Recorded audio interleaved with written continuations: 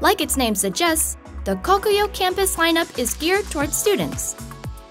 However, these stationery items have also become everyday favorites for anyone who appreciates great quality at a budget-friendly price.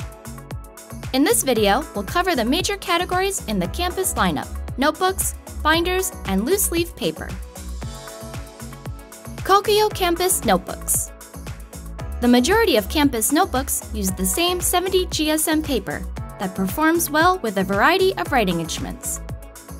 It's textured enough for pencils to get a good grip on the surface, yet smooth enough to use with gel pens. It's resistant to bleed through too, so it can be paired with liquid inks like those found in rollerball and fountain pens. You can see all of the notebooks with this paper in this table.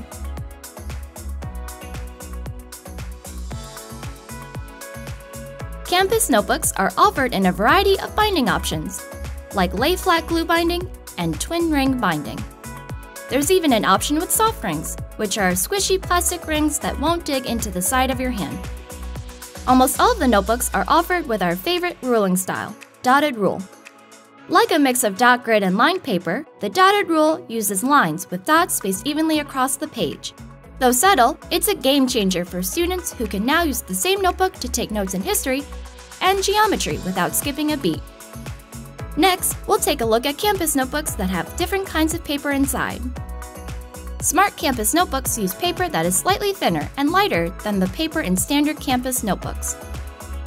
It might not seem like much, but anyone who carries around heavy textbooks, laptops, and more will definitely notice a difference.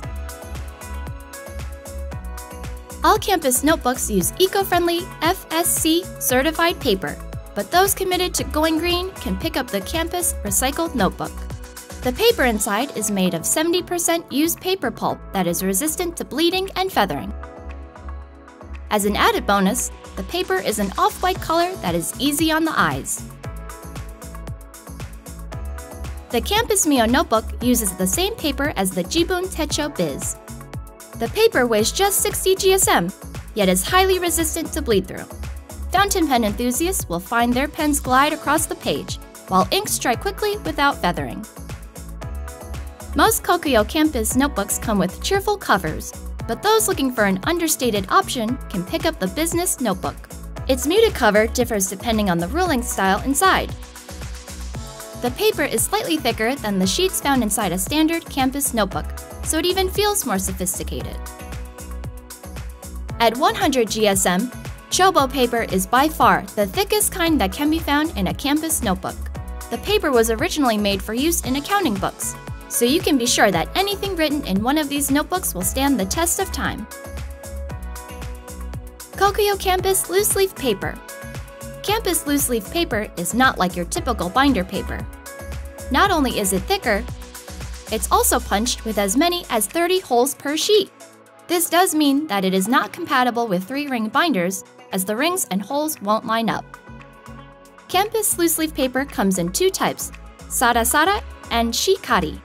We should mention that neither paper type is used in the regular campus notebooks. However, campus notebook paper has a similar feel to Sarasara, though slightly more textured. Sarasara paper is beloved for its smoothness and bleed resistance, two characteristics that allow it to perform well with a variety of writing instruments. Gel, rollerball, and even fountain pens glide across this paper with almost no effort. It comes in A4, B5, and A5 sizes, all of which are offered with dotted rule, graph, and blank sheet styles.